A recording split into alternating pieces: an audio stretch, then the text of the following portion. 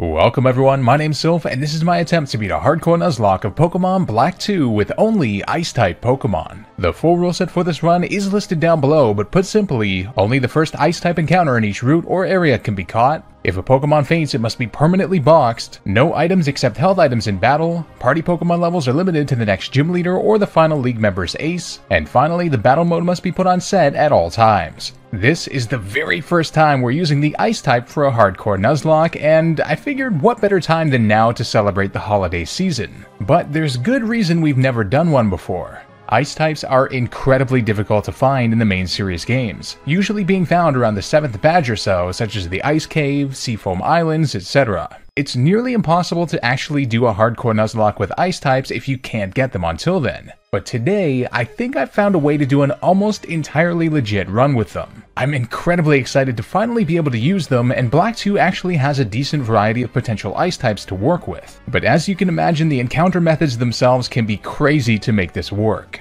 We do have 3 limitations, however. While we can get an Eevee in the Castelia Park, the Ice Rock that's required to evolve it is limited to the post-game. Cryogonal is also limited to the post-game in Twist Mountain, and finally, since we don't use Legendaries, Kyurem is of course a no-go. Now, losing a dragon is never fun, especially not one as cool as Kyurem, but that's why we've got today's sponsor to help us out, Dragon City. Dragon City is a free-to-play game that you can download below where you collect hundreds of dragons of different elements and rarities to build your own dragon empire. If you guys like Pokemon, which, I mean, hey, you are on a Pokemon video after all, you'll love this game as the unique monster collecting and battling elements are epic. But building an empire and having such a wide variety of monsters brings it one step further. To unlock new levels and expand your city, you'll need to collect food, gold, and gems. Your dragons will come in handy for this, and you can even breed 2 dragons to get new ones, hatch them, and feed them to have them evolve. Training your dragons and taking them into battle makes them even more powerful, and then you can join the combat and arena where you can challenge your friends in battle and other dragon masters too.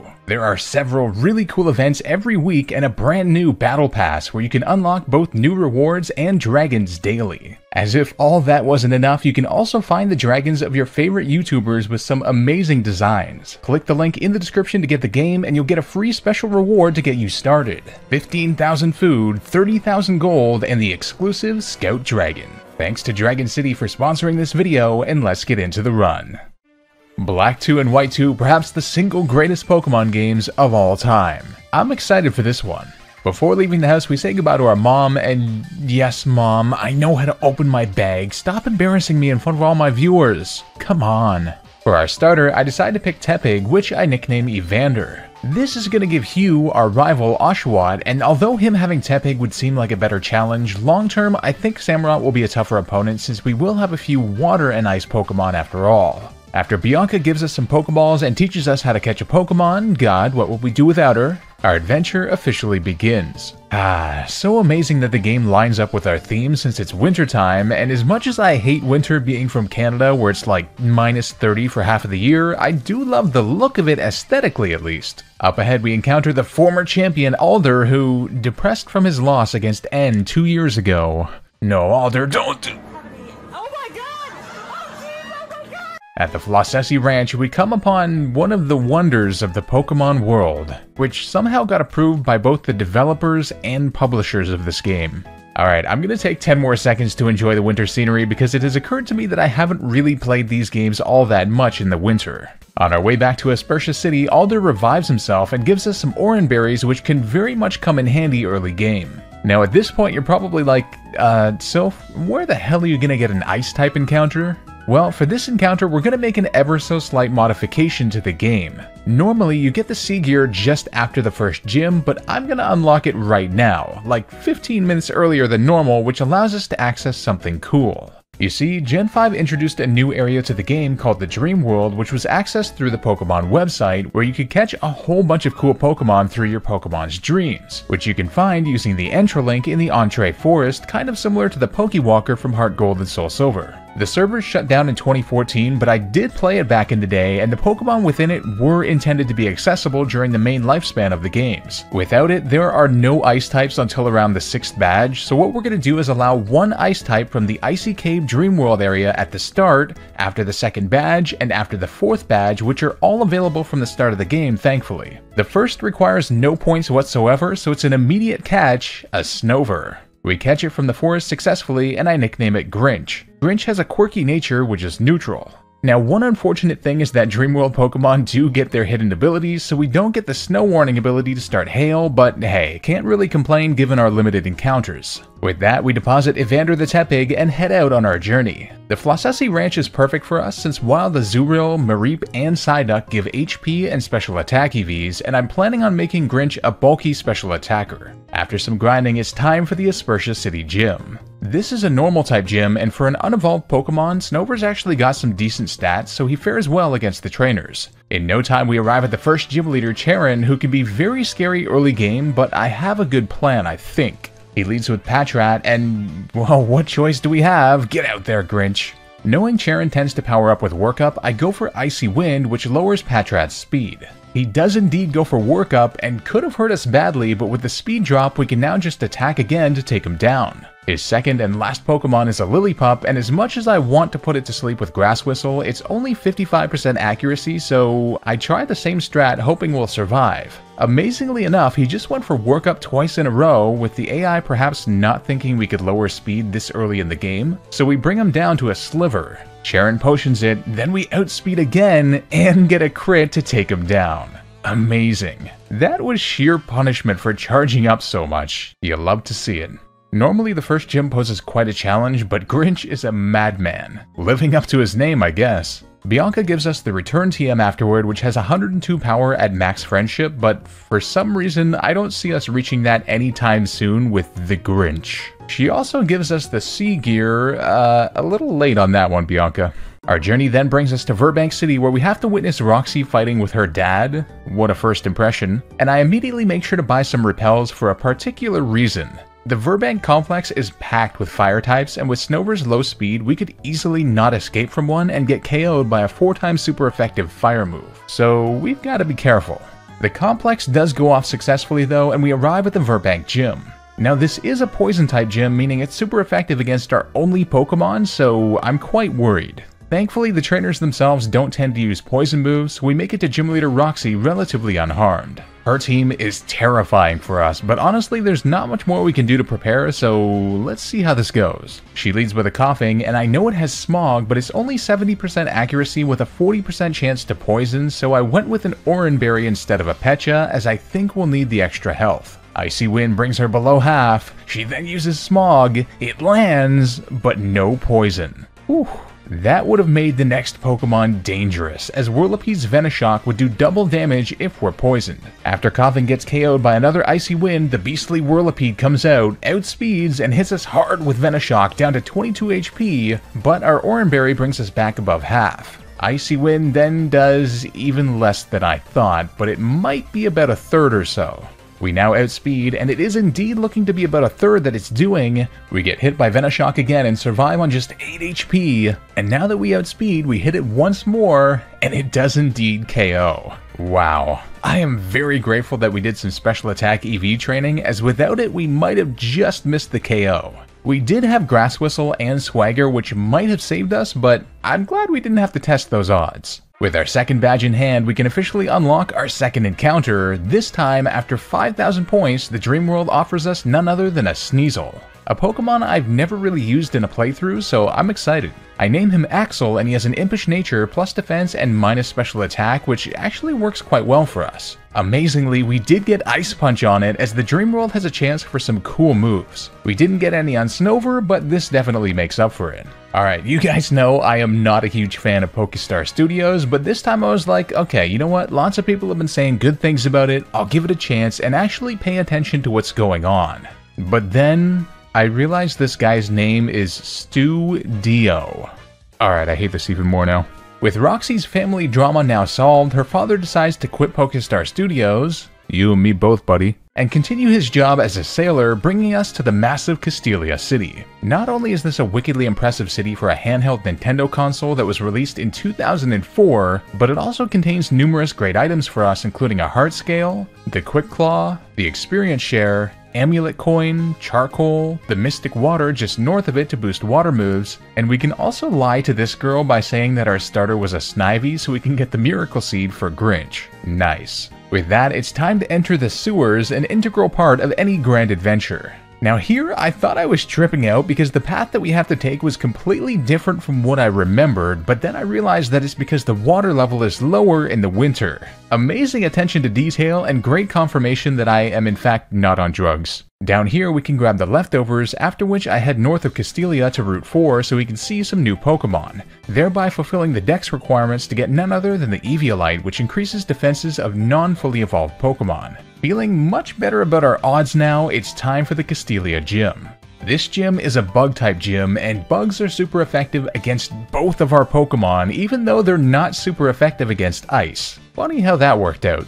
Even with the Eviolite attached, Grinch gets hit hard by a stupid Sawaddle, but ultimately we're able to make it through to the gym leader, Mr. Berg. Berg's team is ridiculous, with all super effective Pokemon on us, including a defensive Swadloon, a Dwebble with both types super effective against both of our Pokemon, and a speedy and powerful Leavanny. After coming up with a strategy, it's time to do battle.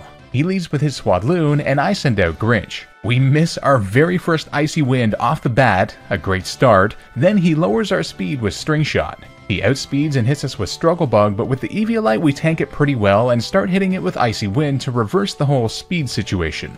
After he Hyper Potions, we're able to hit it 3 more times for the KO as he just went for String Shot even though we missed another time. In comes Dwebble next, and we exchange Smackdowns and Icy Winds until he's at 2/3 and we get brought super low, at which point I wanted to activate my plan, but we missed Grass Whistle. Uh-oh.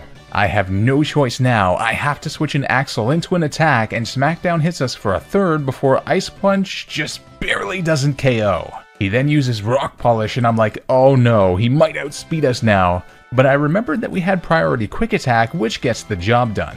His final Pokemon is Leavanny, and at this point it's very rare that you have a Pokemon that can outspeed it, but Axel does and hits it with Ice Punch. It barely survives, but we get the freeze. This then allows us to take it out on the next turn with another. We would have survived anything but a crit Struggle Bug anyway, and you know what? I don't feel bad after missing 3 attacks earlier. 3rd badge down. Let's go. Up ahead on Route 4, we have a battle that I almost forgot about, Colress, a Steel-type trainer, again super effective against us. I decide to teach Axel Rock Smash as I think that's our only hope. He leads with Magnemite as I send out Axel, and Rock Smash does a good amount of damage, but he hits a Thunder Wave. Oh no. He now outspeeds us and hits us with Magnet Bomb, but it doesn't do too much and we make it through for the KO. His second and final Pokemon is a Klink that has Gear Grind, so I'm very nervous. He starts using Charge though, but we stay paralyzed for 2 turns in a row before hitting him for less than half on the 3rd. He uses Charge again before I hit him once more, but he barely survives on a Sliver, uses a Super Potion, and then we stay paralyzed. The Gear Grind finally comes through and hits us to just 16 HP. Oh god. Thankfully, we do land a hit afterward though. I have no choice, so I'm forced to switch into Grinch. Gear Grind hits us to just 9 HP in the red, but thankfully we outspeed and hit a Grass Whistle to put him to sleep, after which 2 Razor Leafs do the job as he stays asleep. Man oh man, that was close. Thank God for the Eviolite. On this route, we can pick up some crucial items including Citrus Berries from this guy and the Dig TM buried in the sand. In no time, we arrive at Join Avenue and they kept asking me questions, so... whoops. I picked 2 separate phrases after they warned me that everyone would see what I put online, and it looks like they got joined together. Too good. He then says, I knew it! You're the one! Who else could be so well suited to managing the avenue? With that hilarity behind us, we arrive in Nimbasa City, the Pokemon version of Vegas. Here, we unlock the Battle Subway, and there are a ton of really great items you can get here, including the Razor Claw to evolve Sneasel. However, we need 3 Pokemon to enter, and there's a good chance we could lose a Pokemon. Not to mention, it's not nighttime anyway, and there is one that we can get later on, so I'm gonna pass for now. Although they're expensive, the Pokemon Center here also has some great TMs like Reflect and Light Screen, so we'll have to remember that for later. Alright, I'm gonna be honest, this is hands down one of the most terrifying things I've ever seen. Not to mention this demented Audino is celebrating the arrival of his overlord.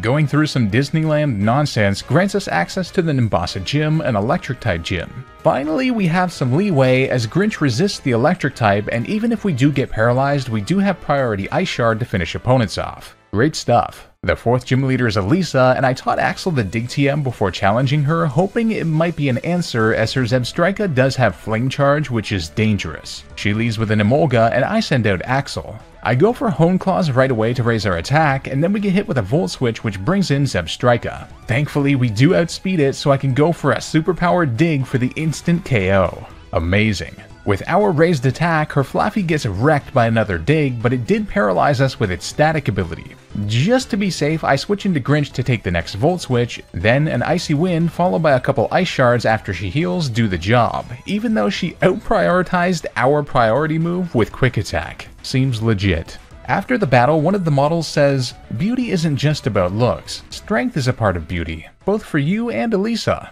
Are you implying that I'm ugly? Oh god, I am! Look at me! With the 4th badge in hand, it's time for our last trip to the Dream World to pick up a Pokemon that requires 7,500 points, a Snorunt.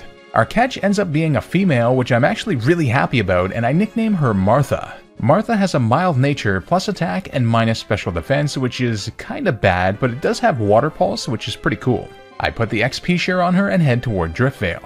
On the way, we encounter a local tourist attraction, Heartbreaker Charles. We decline his offer and he says, "Oh man, getting someone's attention is really hard."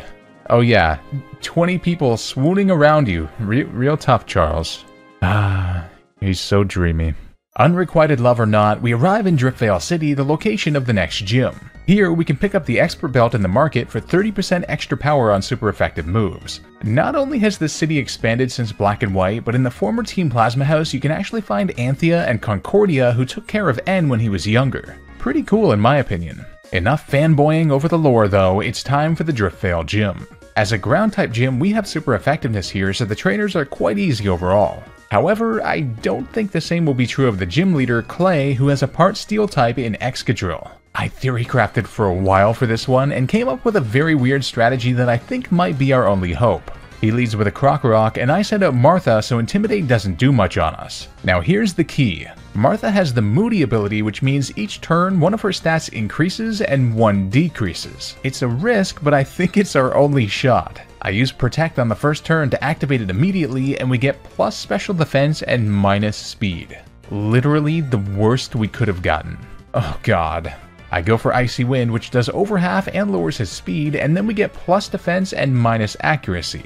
Not bad. Another Protect gives us plus accuracy and minus evasiveness, and then he outspeeds again to hit us to 34 HP with Crunch before Icy Wind does the job, and then we get plus accuracy and minus speed. Alright, this did not work out at all. Just brutal.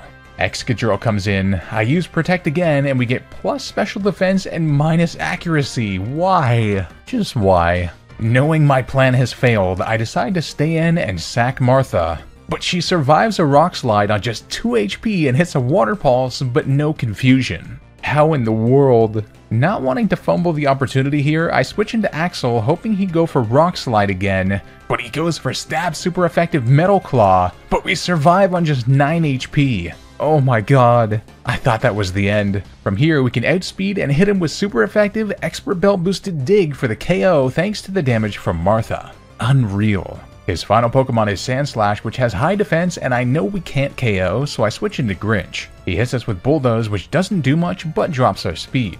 He then hits Crush Claw though, which drops our defense, and I think we die to one more. I hit him with Icy Wind, which brings him below half and drops his speed, but I think he still outspeeds too. I have no choice though, so I have to sack Grinch. But he survives on just 2 HP despite the defense drop. Oh man. A final attack then does the job to win us our 5th badge. I don't think we've ever had a battle that close in terms of all of our Pokemon being brought below 9 HP. That could have ended our run easily, but our strategies just barely pulled through. After taking on the Pokemon World Tournament and having to face Colress again, thankfully we had Dig this time, although that certainly won't save us in the future, we get the Surf HM from Charon and later arrive at Chargestone Cave. Now I kid you not, I spent 2 hours here desperately searching the dust spots for a Dawnstone, and it was the 39th item that I found, not including all the times that we encountered a Drillbur, so probably like 80 dust spots found. But hopefully it'll be worth it as we can now evolve Martha into a beautiful Frostlass, giving us some ghost type coverage too. Mistralton City is now upon us, but our real point of interest is just up north on Route 7 where we can finally catch a non-Dreamworld ice encounter, a Cubchoo, which is a 25% chance to find here only in the wintertime. We catch one and nickname it Ozzy, and Ozzy ends up having a jolly nature, plus speed and minus special attack, which is pretty much perfect. After training him up a bit, we head to the Mistralton City Gym, conveniently located on the tarmac of an airport. As a flying gym, you can imagine our ice types tear through all the trainers with relative ease, although I quickly learned not to overestimate Grinch here. Along the way, Ozzy evolves just before the level cap into a beastly Beartic, who also learns Icicle Crash too. It's time for the 6th gym leader, Skyla, and unfortunately only in these games, not in the original Black and White, she has a Skarmory, which actually makes this battle trouble for us. I come up with a plan and go for it nonetheless. Her lead is a Swoobat, so I send out Martha, primarily so that she can't use Attract on us. Icy Wind brings her to just a quarter, and then she hits us with Acrobatics for about a third. Here, I preemptively switch into Ozzy, and she hits us with Assurance and gets hurt by a Rocky Helmet that we got near the Pokemon World Tournament. She does heal Swoobat up, but then Icicle Crash is a one-hit KO. In comes Skarmory next, the bane of our existence, and it immediately hits us with Steel Wing. Here's the key though, I used Charm to lower its attack, and we should survive another now, so I stay in, we survive on 27 HP, and with the Rocky Helmet damage, we're able to bring her to about a quarter with Icicle Crash. Unfortunately, I don't want to risk a high roll KO, so I switch into Martha, and Icy Wind just barely doesn't KO on like 1 HP, and I'm like, oh god. But we survive Steel Wing on just 10 HP before another KOs. We're not out of the woods yet though, as our Swanna is neutral against ice and is quite powerful. I have to switch, so I send in Axel, our only choice left. Bubble Beam does about a quarter, and I decide to use Hone Claws to power up in case we can get a 2-hit KO here. Air Slash brings us below half, Ice Punch brings her below half, but her Citrus Berry activates before we get brought to just 18 HP. The range here is exceptionally close, as we brought her to a third before her berry, and now she has 2/3 left, but I have no other choice. I go for Ice Punch, and it looks like it just barely does the job from there to win us the badge. Man oh man, hard to believe a flying trainer did that much damage to an ice team. Lentimus Town is our next destination, which I always thought was a weird place. No gym, no places of interest, just a midway point on our journey to the other side of the map. We can get the spell tag here though to power up ghost moves, and after handing it to us, this old lady's like, "Oh, you have a spell tag? Where in the world did you find it?" Lady, are you okay? Before anything, something occurs to me, so I fly back to Aspertia where we can now use Surf to grab the Energy Ball TM, a perfect move for Grinch who has been working with Razor Leaf this whole time. Back in Lentimus, we can also grab the Shadow Ball TM for Frostlass, and then I'm like, damn, there sure are a lot of ghost associations here. And then... what the f***?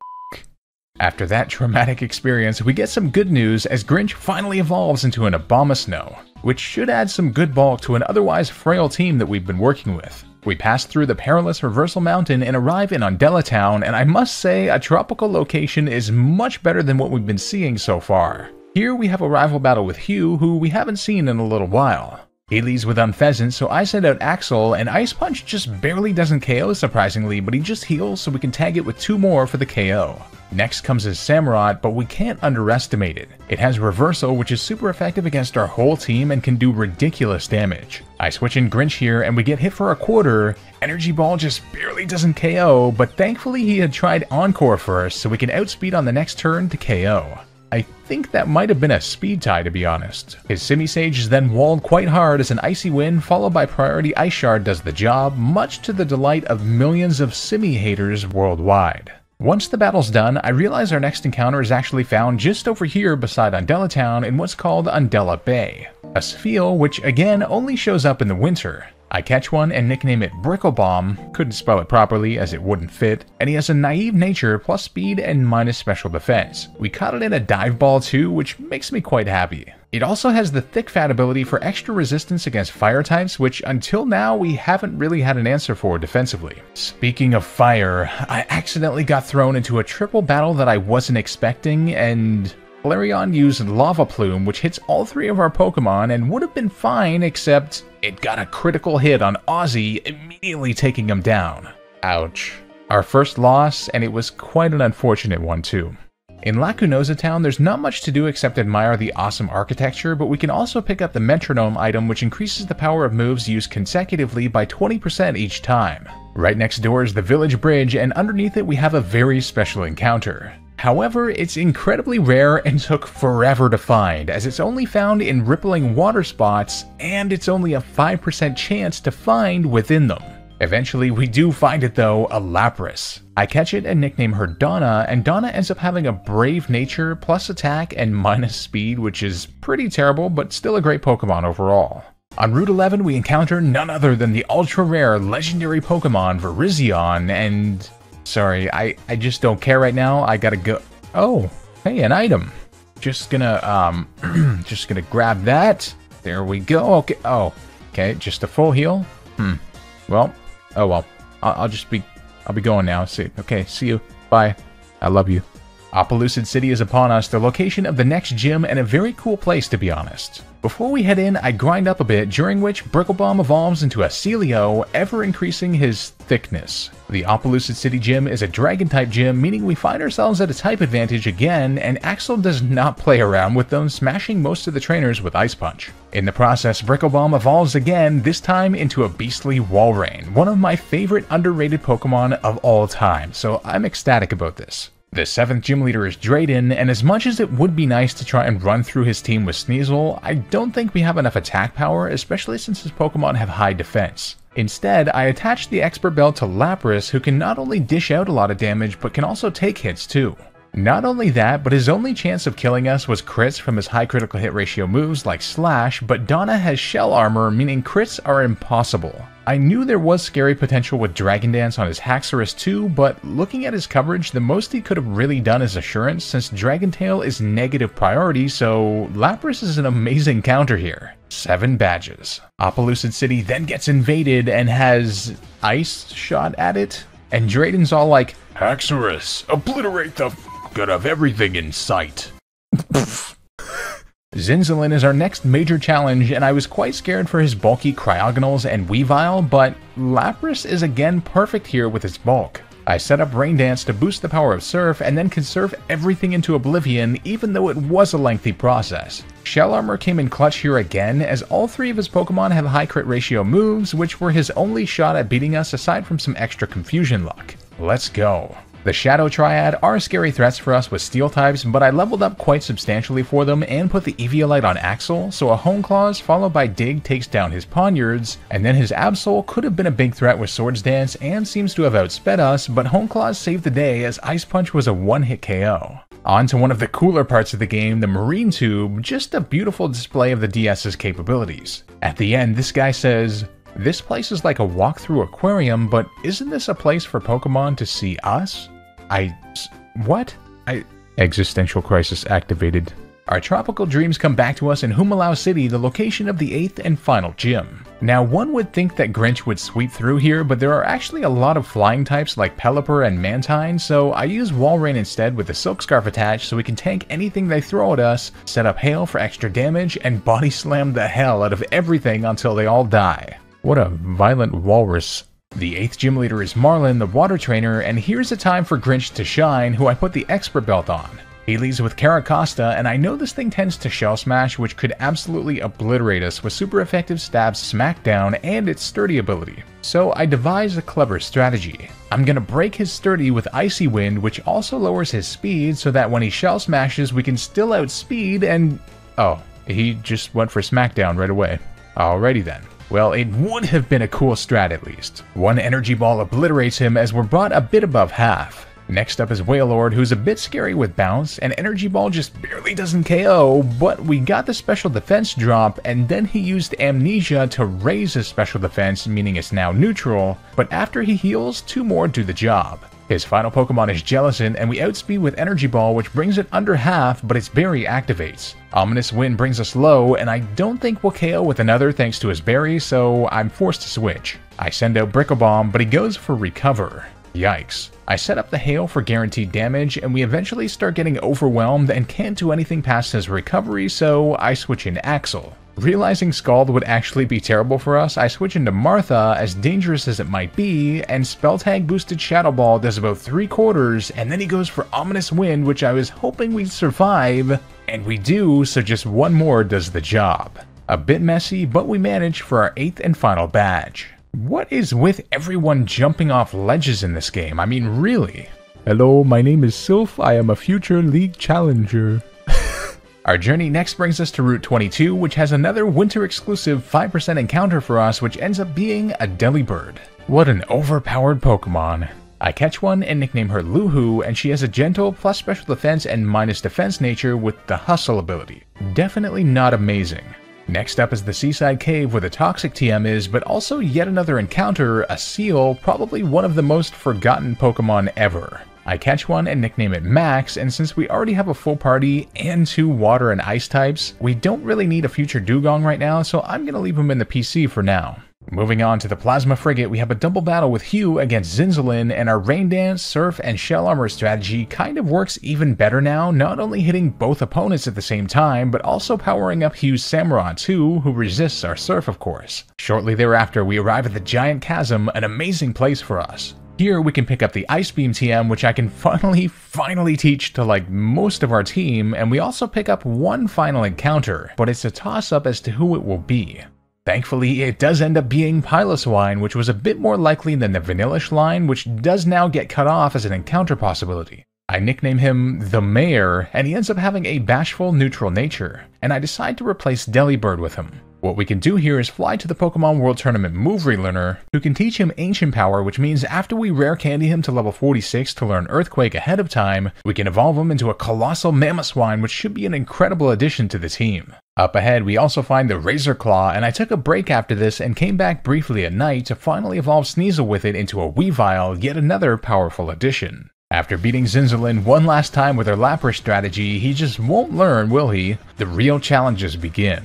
Next, we have to face none other than Colress, the insanely powerful Steel-type trainer. After planning out what we might be able to do, it's time to see if it works. Now right away we run into our first problem, his Eviolite Magneton, which has Sturdy. I lead with Mayor and hit him with Earthquake, which brings him to Sturdy, and then he hits us with Stab, super effective Flash Cannon, and we live on just 26 HP with a special defense drop. Whew, my calcs were correct. From here he uses a full restore, but 2 more Earthquakes then do the job. In comes his Magnezone next, which also has Sturdy, so I have to switch. I go into Donna thinking he'll use Flash Cannon, and he does, and I know I need to break Sturdy, so I go for Surf, hoping our bulk is enough to survive Discharge, and it is, as we live with just 10 HP before hitting him. From here it's very risky, but I switch back into Mamoswine, and he did go for Discharge, which we're immune to, so we can now outspeed him with Earthquake. In comes Metang next, and Earthquake is an instant one-hit KO. That's some power.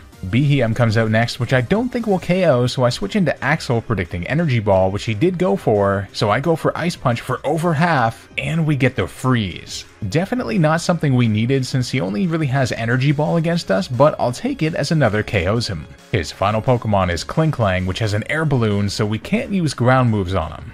Gear Grind and Thunderbolt could really hurt all of our team, but I switched into Brickle Bomb, and he went for Shift Gear. From here, I hit him with Surf after he just used Shift Gear again, and it does over half. I was gonna switch Mamoswine here, predicting Thunderbolt, but I was like, you know what? We're not weak to Gear Grind, which is the move that he's charged up, and we won't die to Thunderbolt, so let's just go for it. And thank God I didn't switch, as he goes for Gear Grind, which would have killed Mamoswine, and we survive it on 54 HP and can KO him with 1 more attack. Wow, what a battle. Team Plasma's not finished yet though, as we have the final battle with Getsis, which of course involves him trying to kill us and creating one of the most powerful Pokemon in existence. His team is immensely powerful, but I feel we have decent coverage against it for once, so let's give it a try. He leads with Cofagrigus and I lead with Axel. We resist or are immune to all of his moves, so I taught Axel Shadow Claw and put the Expert Belt on him for massive damage, and then he hits us with Toxic, but another does the job. In comes Seismitoad next, so I switch in Grinch, who tanks Drain Punch with over half,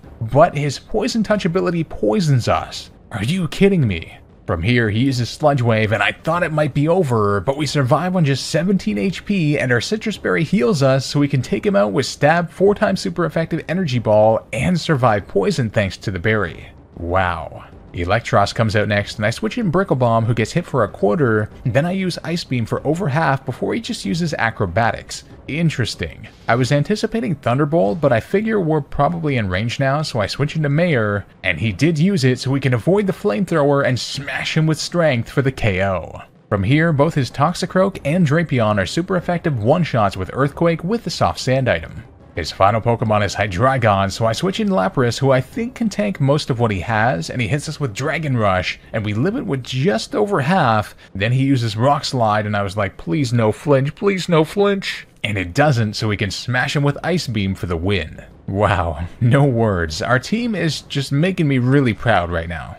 After passing through the treacherous Victory Road, our final rival battle is upon us. This one was relatively uneventful. I KO'd both Unfezant and Simisage with super effective Stab Ice Punch from Axel thanks to our wicked speed, and then he sent out Bouffalante. Here, I switched in Brickle Bomb, who tanked Head Smash with just 45 HP and then was able to bait the Wild Charge, which did work, so Mayor got a free switch and could KO him with Earthquake. Samurott was then a switch into Donna, and, well, I just used Perish Song to make him faint in 3 turns since he can't switch, and just switched out until he died. Sorry, Hugh, I had to. Revenge is scary. Hey, where you going, man? With that, it's time for the Pokemon League.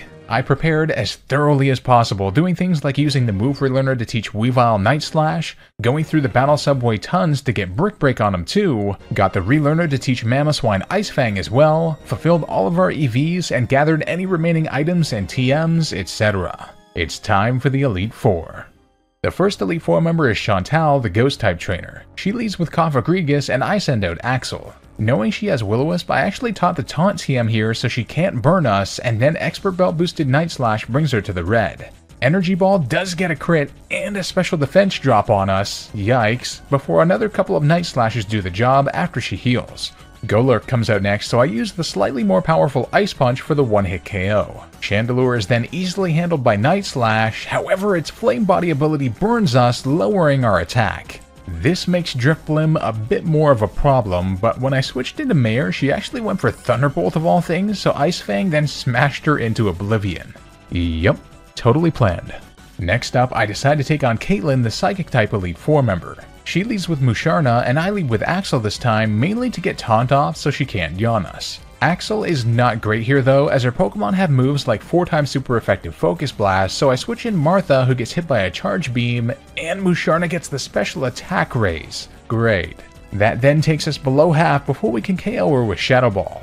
Sigilyph comes in next though, who is a one-hit with Ice Beam. Now come the scary ones with Gothitelle next. I switch in Axel again, anticipating a Psychic, and the prediction works. Night Slash then does 3/4 before her berry, and another takes her out after she merely uses Thunderbolt.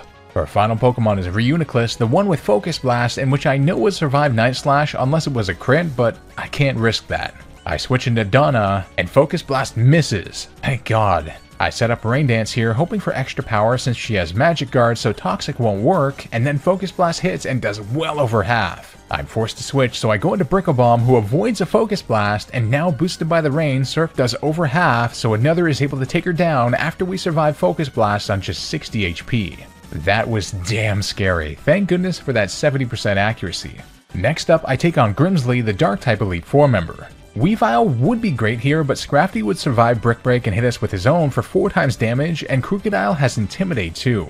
I lead with Mayor against his Liepard, and after Fake Out followed by a Night Slash, I decide to set up Reflect before we get hit to half and can take it out with Earthquake. Scrafty comes out next and gets hit below half with Earthquake, then strangely enough uses Rock Tomb, which lowers our speed and activates our berry, but we still outspeed and take him down. Crocodile with Intimidate comes out next, so I switch in Donna, who gets hit by Earthquake, but Reflect goes down. I still went for Rain Dance though, thinking ahead to Bisharp, and another takes us below half before Leftovers, but then we get hit down to just 39 HP before Surf takes him down. That did a bit more than expected. His final Pokemon is Bisharp, and I have to switch, so I switch in Axel thinking he'd probably go for Night Slash and not X-Scissor, and he did, so 4x super effective Brick Break is a one-hit KO. Amazing.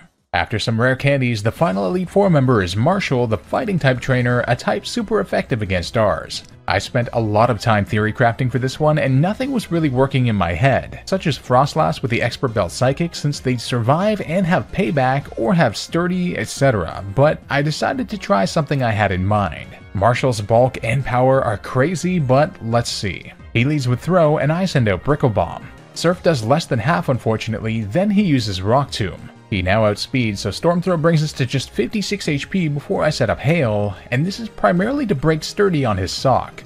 Here I switch in Frostlass, anticipating a fighting move which does work, and I can take him down with Psychic after Hail damage. However, he sends out Conkeldurr next. This threw me off entirely. I was expecting Sock since it has payback and Rock Slide. Oh no. In the end, I realize I have no choice and I just have to hope that Stone Edge either misses or we survive since it's a range, but not only does he hit it, but it also KOs immediately. Ouch. In comes Donna with Surf, which I was sure would KO, but it survives on what must be 1 HP and smashes us with Hammer Arm for the KO. This is a disaster. Here I send in Brickle Bomb, who has the Mystic Water and should have more damage output, and we do over half with Surf after he heals, so another KOs. In comes Mienshao next, a terrifying prospect for us with wicked speed and high jump kick which can one-hit KO our entire team. I just have to hope that he misses, but he doesn't and Brickle Bomb goes down. This is not good. I have no choice, so I send in Mayor next, and somehow we actually outspeed it and one-hit KO it with Earthquake.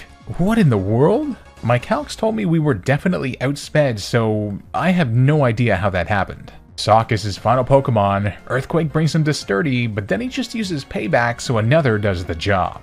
We had 3 brutal losses there, but onwards I guess. It's time for the final battle, the champion Iris with just 3 Pokemon. I'm not feeling too hopeful, but I'll give it my best shot. She leads with Hydreigon, so I send out Axel and oh dear lord, I forgot to replace Taunt with Hone Claws again, which was my whole plan. Big, giant yikes. It has Flamethrower though, so I have to go for it, and Expert Belt Ice Punch actually KOs. Alrighty then. In comes Druddigon, who suffers the exact same fate. Haxorus comes out next though, but I have no choice, so I go for it again, and it just barely doesn't KO, and he goes for Dragon Dance. Knowing she'll full restore, I hit her again, and no high roll luck as she's back into the red. Now she'll outspeed, so I switch into Grinch, who gets hit with super effective Dragon Dance boosted X-Scissor, but we survive on just 3 HP, and now on the next turn I can use Priority Ice Shard for the KO.